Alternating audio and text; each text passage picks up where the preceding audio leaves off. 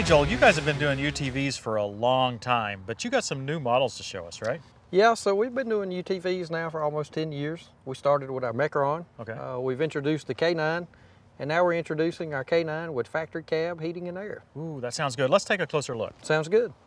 Joel, I thought you said it was a fully factory cab. What happened to the door? It is. So the door is made to be removed easily. It just slides into the hinges there.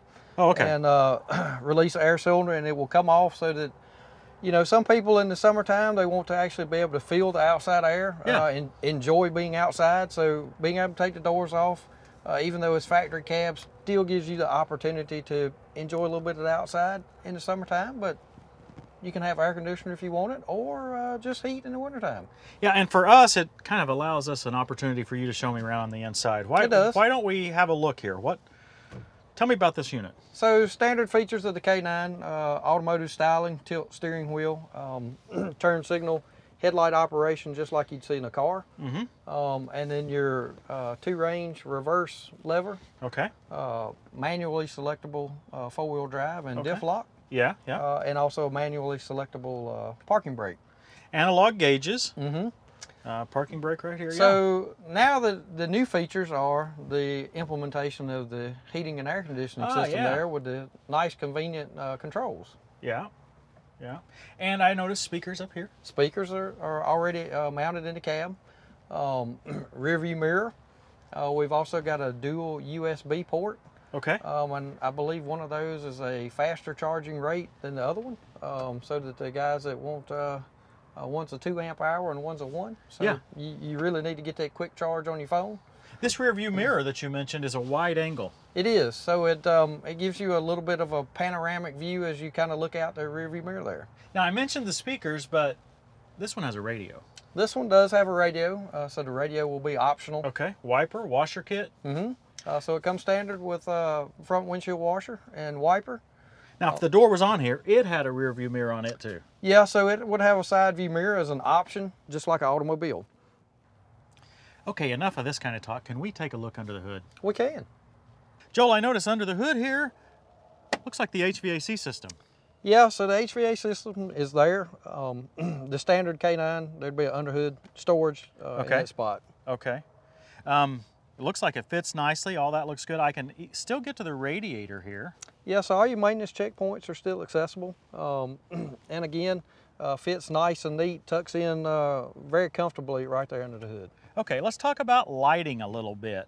I see lights, the regular headlights here. I see work lights. Tell me about standard option. What do you got? Okay, so the working lights, front work lights, rear work lights, and the fog lights would all be LED. They would all be options. Okay. The standard headlights are pretty bright, but for certain situations, whether you're out riding around at night in the snow, checking cows, whatever, there's options for some LED to add a little bit of brightness to your evening there. How about this guard? That looks like an option to me. The guard is standard. Oh, really? Yeah, so it helps keep everything that you need to run over, just pushes it right under the machine. Okay, because I'm always running into stuff. You know, with a diesel, I was wondering, are there any attachments you can actually pull with this thing? Can we get any work done? I think my finance committee might be more likely to approve it. Oh, definitely. If I can actually do some work. There's all sorts of work we can do with this. Okay, well, let's take a look. Sounds good. We got the bed open here. It's actually very easy to open. It's got a spring-loaded air cylinder, right? Mm-hmm. So that's really nice. And one thing I notice is, look at this bed liner. It's all steel. It's got a factory sprayed in bed liner. One of the neat features on the tailgate is a single handle, just like your pickup truck, so you don't have to reach around to each side of the bed to open the tailgate. Yeah, and it goes down really easily. It does. Snaps right there in place. Also got hooks inside the bed and outside the bed to tie stuff down with. Okay. And then moving on back, I see this nice hitch here that we've got hitched to our attachment. Yeah, so you've got a 2-inch receiver, so you can just slide anything in. Right now we've got a 2-inch drop in it for the seater. Oh, okay.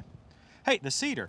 We should take a better look at the seater here. It's, well, you've had it for a little while, right? Yeah, so we introduced this last year. This was a new item, 3-point hitch or towable, so that's a really neat feature. Okay, so we're using the towable version here, and that's just kind of a little adapter on the front to convert the 3-point hitch mount.